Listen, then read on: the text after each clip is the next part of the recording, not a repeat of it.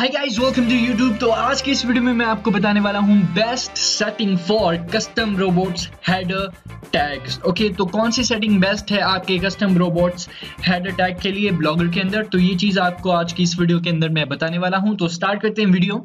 Okay, तो सबसे पहले ओपन कर लेंगे हम ब्लॉगर और ब्लॉगर के अंदर चूज कर लेंगे ब्लॉग। जिस भी ब्लॉग के लिए आपको चूज करनी है custom robots header tags. Okay, तो यहाँ पे चूज कर लेंगे ब्लॉग और उसके बाद जाएंगे हम सेटिंग के अंदर। ओके, सेटिंग के अंदर हम जाने वाले हैं सर्च प्रेफरेंसेस में।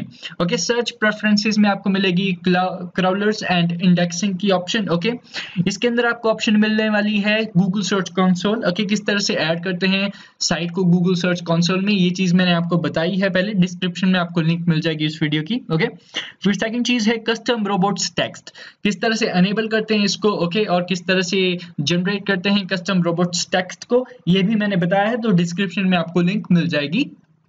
ओके, तो लास्ट में है हमारे पास custom robots header tags. Okay, किस तरह से ऐड करना है, कौन सी बेस्ट सेटिंग है, वो चीज आपको मैं बताने वाला हूं अब। तो फिलहाल ये डिसेबल है, हमें इसे अनेबल करना पड़ेगा। तो अनेबल करने के लिए हमें एडिट में क्लिक करना है। ओके, एडिट में क्लिक करेंगे और फिर यस को चूज करेंगे।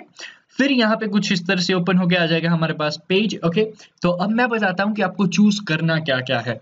तो होम पेज के अंदर आपको चूज करना है ऑल, क्योंकि आप चाहते हैं कि जो गूगल सर्च इंजन है वो आपके सारे पेज को क्या करे, रीड करे। ओके, सारे पेजेस को वो क्राउल करे, तो इसलिए आप ऑल को चूज कर लेंगे। और फिर नो डायरेक्टरीज को आप चूज कर लेंगे, नो डीपी मतलब। ओके, नो डीपी को हम चूज कर लेंगे। ओके, उसके बाद हमें जाना है आर्चिव एंड सर्च पेजेस में। अब इसमें होगा क्या, अगर हम इसमें ऑल सेलेक्ट कर लेंगे तो होगा क्या कि ये फिर से क्या करेगा, हमारे हर एक वेब पेज को दो बार क्या करेगा, ये रीड कर लेगा। अब आपको खुशी हो रही होगी कि ये दो बार रीड कर लेगा, पर इसका आपको लॉस होगा। लॉस इसलिए होगा कि गूगल को लगेगा कि आपने बार बार कॉपी किया है कंटेंट, तो इसलिए आपको ऑल चूज नहीं करना है।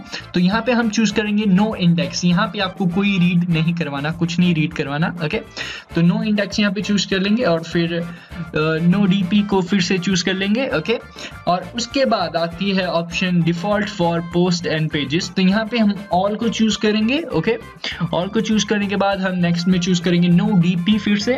ओके, तो ये है बेस्ट सेटिंग। उसके बाद हम इसे क्या कर देंगे, सेव चेंजेस कर देंगे और यहाँ पे ये हो गया सेव। तो ये है best setting for custom robots header tags. Okay, तो इस वीडियो में सिर्फ इतना ही। ओके, नेक्स्ट वीडियो में कुछ और सीखेंगे। अगर आपको जानना है गूगल सर्च कंसोल में कैसे ऐड करते हैं वेबसाइट और कस्टम रोबोट्स के बारे में, तो आप डिस्क्रिप्शन में जाके चेक कर सकते हैं लिंक्स, या मेरी प्लेलिस्ट चेक कर सकते हैं ब्लॉगर के लिए।